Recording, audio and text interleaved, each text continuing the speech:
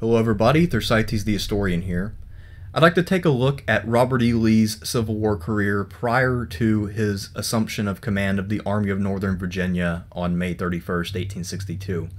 Most of the time when you read a general account of the Civil War, Lee doesn't really come into the picture until he takes command of the Army of Northern Virginia, drives McClellan out of Virginia, and then goes on to become one of, if not the greatest general in American history. But before that, there was no indication that anything like that was going to happen. Lee, if anything, was stuck in sort of a military wilderness, and I'm kind of borrowing this phrase from, the famous phrase political wilderness, which describes politicians who find themselves without a home, either in disgrace or simply not really fitting in anywhere. And I think you can sort of apply that to Lee. And of course, because I used the word wilderness, I had to provide a picture of the Battle of the Wilderness. As one does. It's a bad pun, and those can be hard to resist sometimes. So today I'd like to take a look at Lee's career from 1861 until 1862. So let's just dive right in and do that. As with the last video I just recorded, right now I'm in the process of moving, so my time to record is limited, and I have a neighbor with a very loud stereo. I don't know if that will bleed over, but if it does, just imagine that this is a sound of battle, that there's a battle going on near me, and I'm inspired by that battle to record and talk about the Civil War. I think that works, right? Anyway, let's take a look at Lee's resume. He graduated from the West Point class of 1829. He was second in his class, had no demerits, which was pretty rare, but not unknown. And his focus was on engineering, and if I'm not mistaken, that was a very common focus for West Pointers in the first half of the 19th century. He served in the U.S. Army for 32 years prior to 1861. He designed Fort Monroe and Fort Des Moines. Fort Monroe is actually in Virginia, and it was a crucial point for controlling sea access to Richmond, or river access, not sea access. He was one of Winfield Scott's chief aides in the Mexican-American War of 1846-1848, so he was well connected, and Winfield Scott had quite a bit of respect for Lee's judgment and abilities. Lee was the superintendent of West Point from 1852 to 1855, so he would have had quite a few connections within the officer corps. Many people on both sides would have actually had some of their education supervised by Lee. He was second in command of the 2nd Cavalry in Texas fighting against the Apache and Comanche, so that was his only actual field command experience, and because that experience was so limited, that's part of why a lot of the Confederate authorities didn't take Lee all that seriously as a potential candidate for field commands. In 1861, Lee was 54 years old, so he would have been approximately the same age as most of the other command generals, maybe a bit older if anything, but certainly not too old, and yet old enough to command a certain level of respect that a younger commanding general might not receive. So pretty much in the Goldilocks zone of age as it pertains to being a commanding general. Let's briefly review the timeline of secession and consider where Lee fits into it all. On April 12th of 1861, the Confederates attacked Fort Sumter. This was, of course, the beginning of active hostilities between the North and South. On April 14th, Lincoln had given up hopes of negotiating peacefully, and he called for an army of 75,000 volunteers to put down the rebellion. On April 18th, Winfield Scott offered command of the field army to Robert E. Lee, since he trusted Lee and he himself was too old to command an army at that point. On April 20th, rather than accepting command of this new Union Army, Lee decided instead to resign from the United States Army and go with his home state of Virginia, which was seceding and in the process of joining the Confederacy. One factor that may have played against Lee a little bit is that because he was from a state which seceded relatively late in the game, this may have not given him a lot of stature among the early leaders of the Confederacy, led by Jefferson Davis in the Deep South. So that could be one factor that is being overlooked a lot of times when people talk about why Lee wasn't made into a superstar from the early part of the war. 2 days after leaving the U.S. Army, Robert E. Lee arrived in Virginia, and on April 22nd, He was greeted by Governor John Letcher, who gave him command of Virginia's military and naval forces as a major general, and that would be a major general in the service of the Virginia militia. He had an impressive reception and an official investiture on April 23rd, and for quite a while that would be the height of his career in the Southern service. Lee was of the belief that the war would not be brief and would require the full utilization of Virginia's resources and manpower, and he really tried to impress that upon Governor Letcher and others, although most of them didn't really listen. They were still convinced that the inherent superiority of the Southern man with his masculinity as compared to the Northern man would quickly decide the war.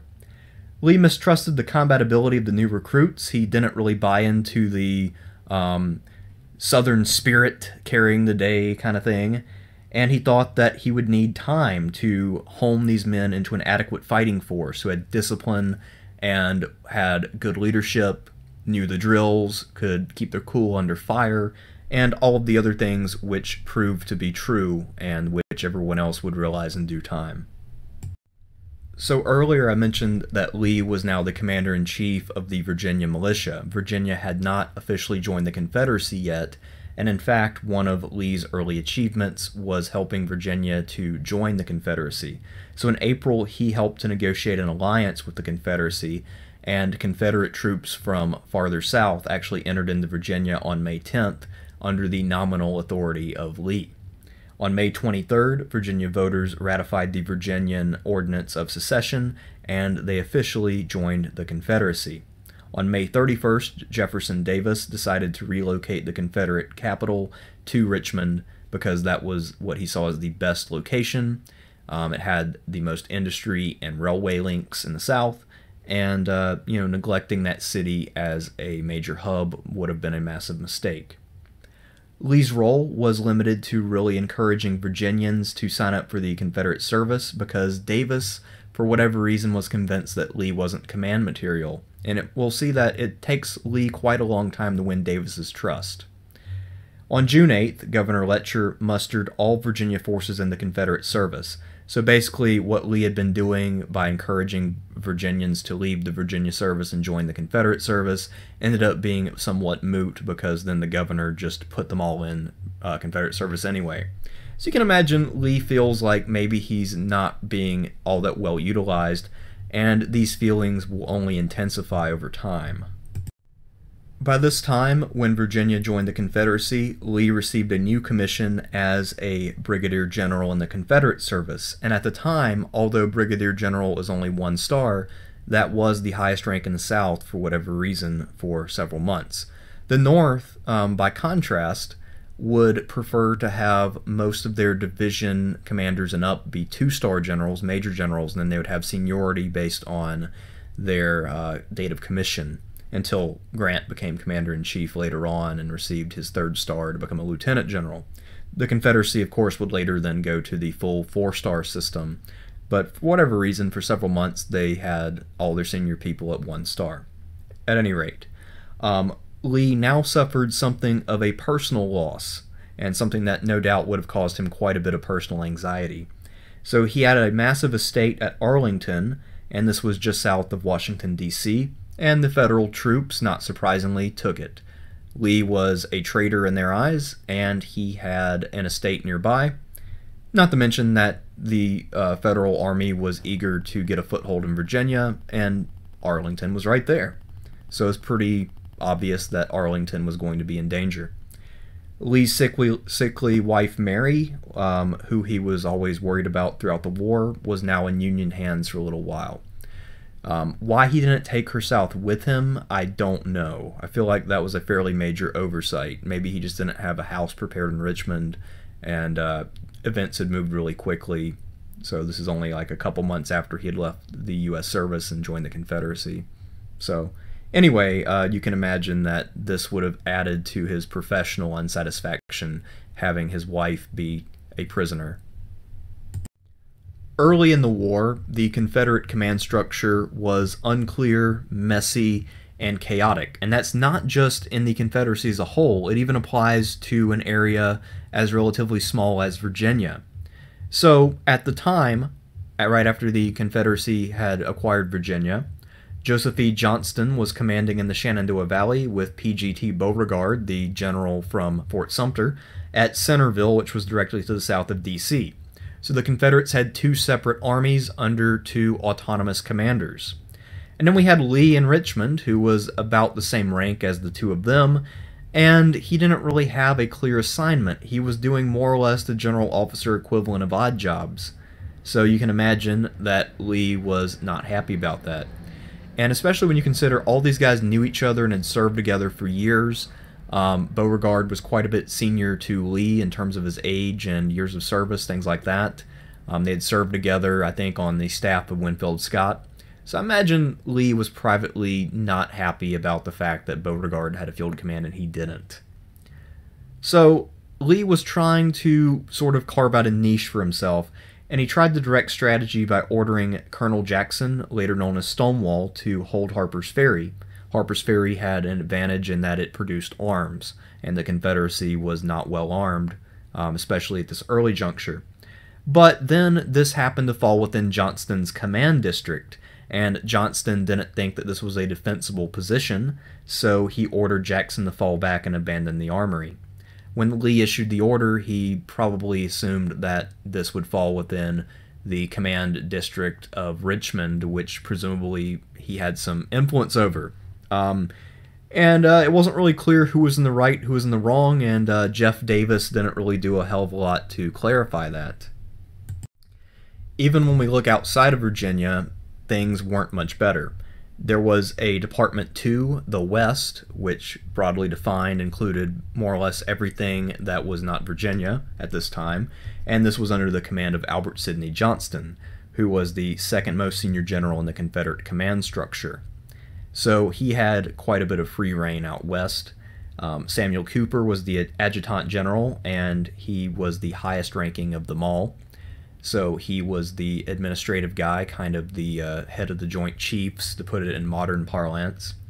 And then you have Joe Johnston and P.G.T. Beauregard in Virginia, and I think respectively they were the 4th and 5th most senior generals. I might be a little off on that, but I'm pretty sure that's how it worked. Lee found himself in a no man's land. He was 3rd overall in seniority behind Cooper and Johnston, but he had no field command. And with Cooper being the adjutant general, Lee wasn't filling that role either. So his role was ambiguous and not defined at all. And you can imagine for someone who had had hopes of holding command as a well-known and well-respected soldier that this would have been deeply, deeply frustrating. During the spring and summer of 1861, both sides were organizing, arming, equipping, and training their armies. And Lee was involved in this process doing odd jobs, as I mentioned earlier. One of his odd jobs was apparently equipping men as they were raised, and he managed to help raise and equip 40,000 men with 115 pieces of artillery, and then he made sure that they had ammunition and percussion caps for their muskets. So he played an important role, but it wasn't the role that he had envisioned. He had never seen himself as a logistics guy. He had seen himself as a field commander. But Davis thought differently, and Davis was the guy handing out the commands. When First Manassas, or First Bull Run if you prefer, was fought on July 21st, Lee was in Richmond in his office, and he, again, didn't really have a clear job. He sort of gave advice here, organized things there, you know, not really the role that you would want. And I don't think in general you ever want to have an undefined role. You don't want to be a minister without portfolio, as it were. After some setbacks in the insurgent western counties of Virginia, there's a whole video that I made on this, Lee was ordered to take over the forces there on July 28th. So finally, a crisis had arisen, and Lee was the person who was picked to deal with it. So now he finally had this command. As I mentioned just a minute ago, I have an entire video dedicated to the West Virginia campaign of 1861, so if you're interested in learning more details about that, I suggest that you check out that video. Anyway, I'll just give you a bit of a summary here. This was Lee's first major command, and it was a complete disaster. He had no direct command authority, his subordinates were incompetent and feuding, 2 of them were ex-governors of Virginia, and the third was a professional but not a very good one. He had poor logistics, there was illness in the ranks, and there was heavy mud after a period of heavy rain, so movement was very difficult. And Lee kind of exacerbated that by trying to use flanking maneuvers to move Rosecrans' men off the mountains. And of course that failed, as men had neither the discipline nor the health nor willing roads. So whole campaign was a disaster. There were a couple of battles fought, very indecisive, and clearly did not result in the Virginians being able to hold on to West Virginia. On October 31st, Lee returned to Richmond, disheartened and believing that Davis would, conclude that his initial judgment of Lee as not a field commander would be proven.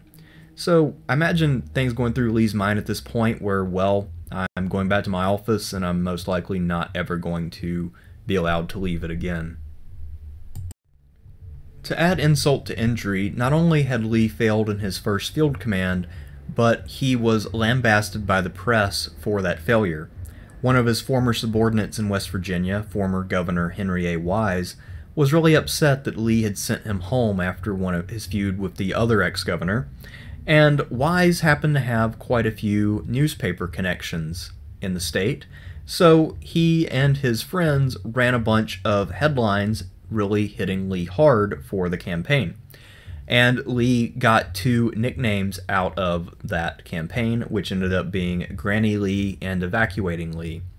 So I imagine that these things stung Lee pretty deeply, and until he redeemed himself the next year, this would probably be something that would weigh heavily on his mind and keep him up at night.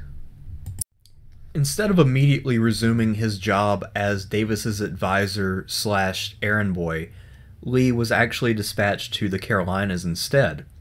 And his job was to strengthen the coastal defenses there because Union raids were becoming a problem, and it was also becoming apparent that if those raids were able to hit unchecked, then the Union would eventually just land an army in that region and cut the Confederacy into pieces. So this was actually a very important assignment, even if Lee didn't quite relish it. And once again, it looks like Davis was trying to look to see what he thought Lee would be good at. Lee had a reputation as an engineer, so kind of makes sense. And in this case, I think Davis actually chose pretty well by assigning Lee to this job.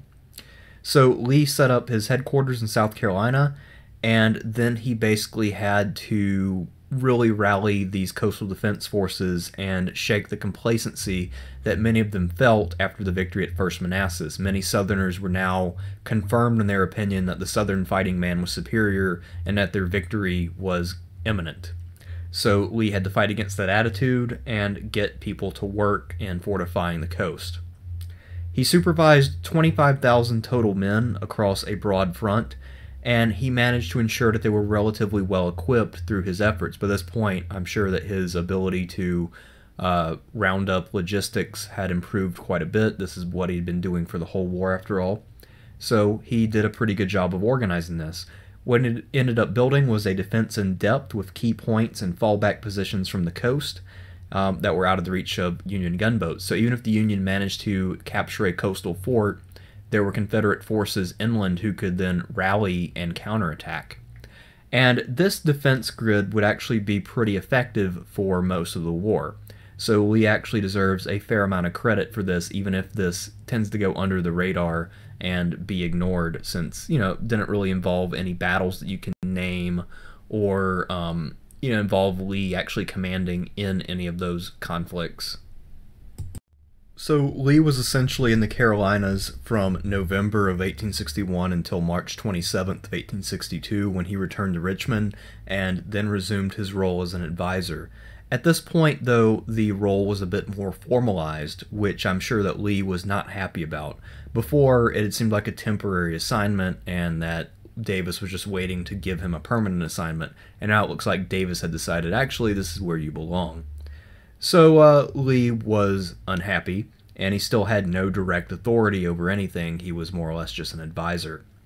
However, during this time he worked closely with Davis, and they talked a lot about strategy and the conduct of the war. So over the next couple months, Lee had a chance to impress Davis, and Davis began to really develop trust and respect for Lee's judgment.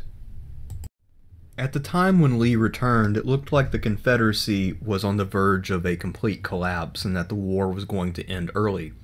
So it looked like, ironically, the predictions of the confident Southerners were coming true, except in reverse.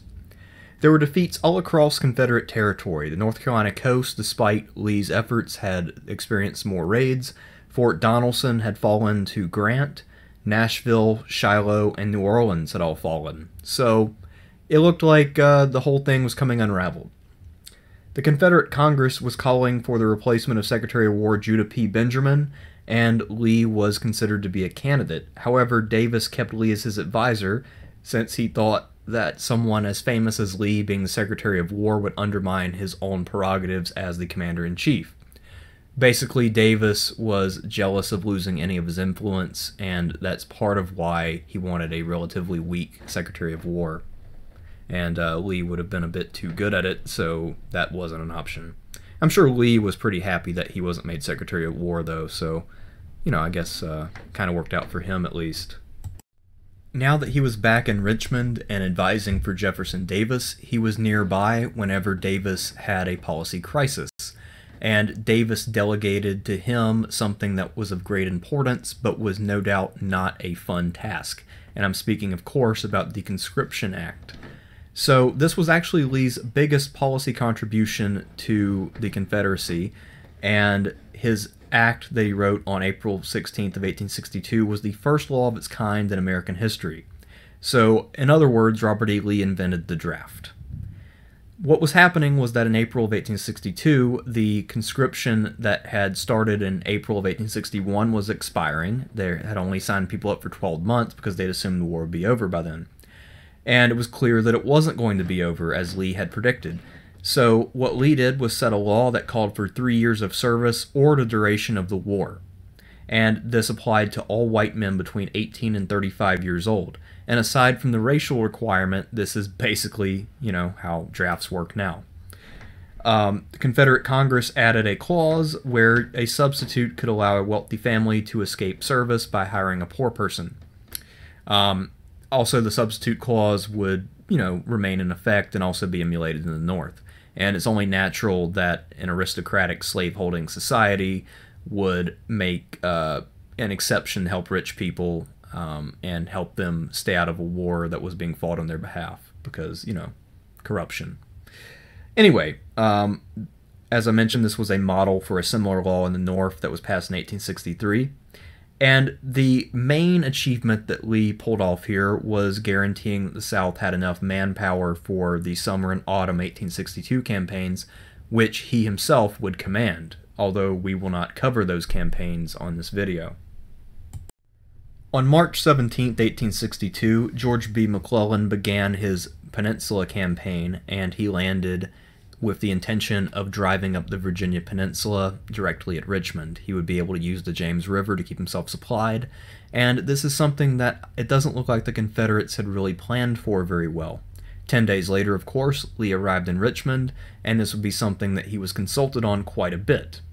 While he was in the middle of working on his Conscription Act, there was a conference held on April 14th featuring Commanding General Joseph E. Johnston, his two chief subordinates, Gustavus Smith and James Longstreet, the President, Jefferson Davis, and Lee. And this conference dealt with what to do about McClellan. Now, Johnston's idea, which seems a little ridiculous, was to give up the peninsula entirely and then go north. You would leave a garrison in Richmond, but then focus all your efforts on invading the North.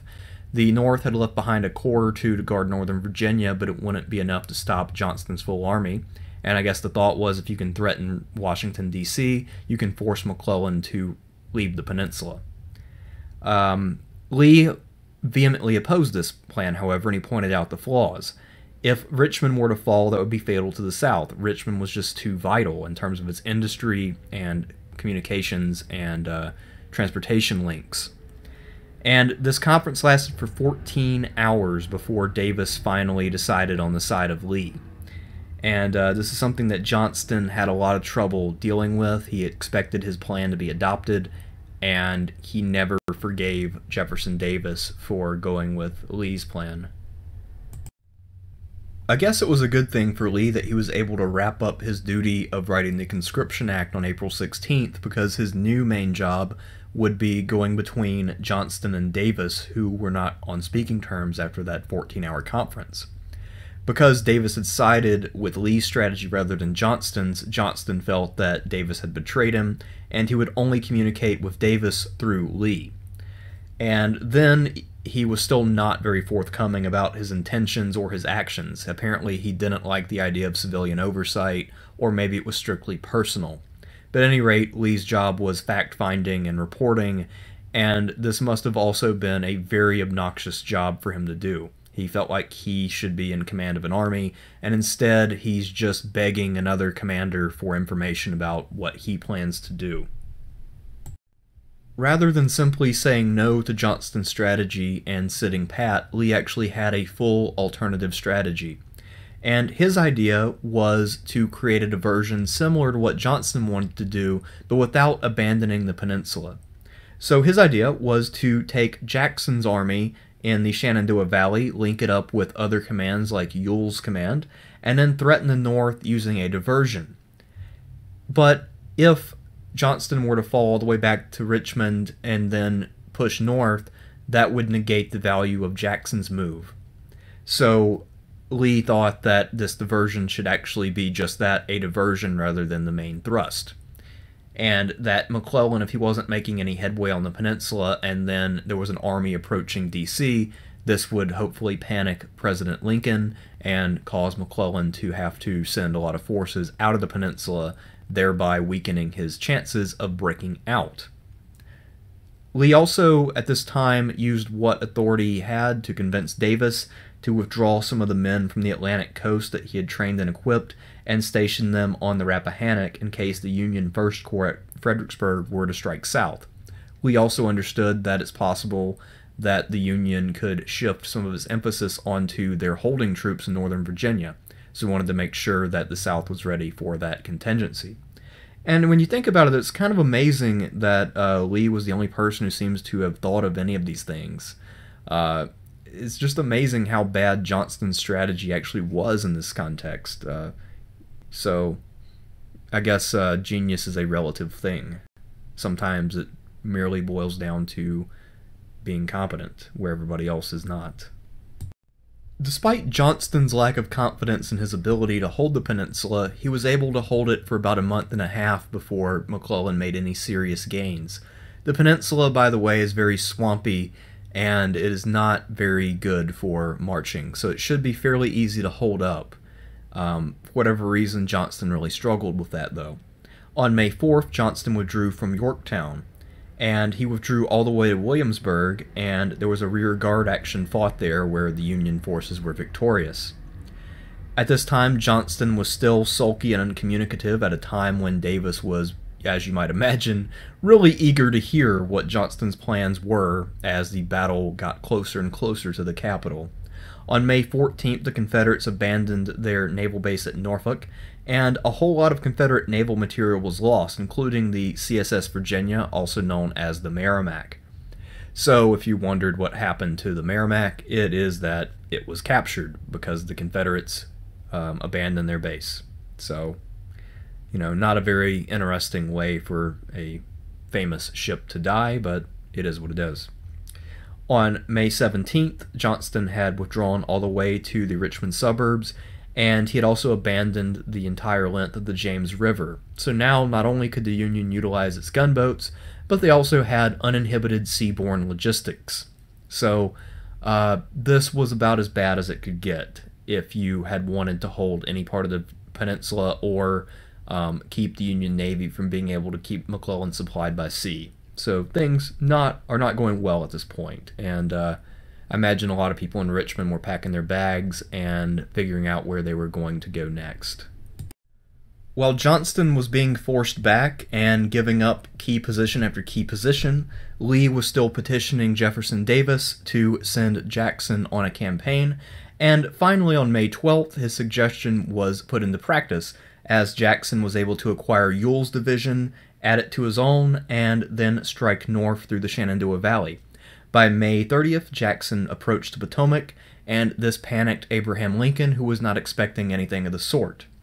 So one thing that Lee would take away from this is that when you threaten Washington, D.C., the North reacts very rapidly and usually loses its aggressive tendencies in the Virginia theater. This is something he'll utilize quite a few times. So, in the meantime, while all this was going on and while he was writing conscription acts, he was also still organizing men, and his efforts helped to bring about another 40,000 or so men into Johnston's ranks, and the army would swell up to the biggest size that it would ever be around this time. And this would lead to a great opportunity for Johnston, who now had the manpower to strike, and the weather was also on the side of the Confederates. So as I mentioned, the peninsula is very muddy and very swampy, and the area around Richmond is only marginally better. So it had been raining pretty heavily, and some of the Union Army got separated. Two corps were cut off by heavy rain, and Johnston decided to take his chance and attack these two isolated corps. So on May 31st, Johnston struck against the 3rd and 4th Union Corps, but he badly mismanaged the attacks, and he lost in spite of having the element of surprise. And I have no idea the details of how he botched this, but it seems pretty bad. These troops were probably fairly demoralized from being cut off from supplies and being isolated from the rest of the army, and then the Confederates appear out of nowhere and attack them. The Confederates also, to my understanding, had the number advantage, so with surprise and numbers, you'd expect them to be able to do something, but they didn't. And to add more to the mix, Johnston managed to get himself badly wounded. I think a lot of people thought he was mortally wounded, although he would later recover and go on to command elsewhere. And at this point, he was too badly wounded to continue in command, and he told Davis that they would need to find a new commander. On the night of May 31st, as Davis and Lee were riding away from the battlefield, Davis informed Lee that he would be taking command of this army, as he was the only full general available and the only person who could be entrusted with such a great responsibility. The other alternatives would have been to elevate Gustavus Smith or James Longstreet to the command, and Davis did not think that either of them were senior enough to handle it. Lee's assignment was seen as strictly temporary, and Davis promised him that this would not interfere with his advisory role and that he would be returned to his post as soon as possible. And obviously, as we know, he wasn't. This became his new assignment. The Army of Northern Virginia would become the command that Lee would be known for. Without this event happening at Seven Pines, Lee would never have taken command of the Army of Northern Virginia. The war might have ended in 1862 or 3, and no one today would remember Robert E. Lee except as a side note. So although the appointment of Lee to command this army was driven by sheer necessity rather than any kind of deliberation on the part of Jefferson Davis, it actually may have been Jefferson Davis's best military personnel decision. So this is the story of how Robert E. Lee got to a position where he could then become the Robert E. Lee that we know in most history textbooks. I would also point out that the actions that he took in the year or so before he became a major commander helped him in his job. He learned about logistics, so no doubt he would have known where to get things and who to talk to get them.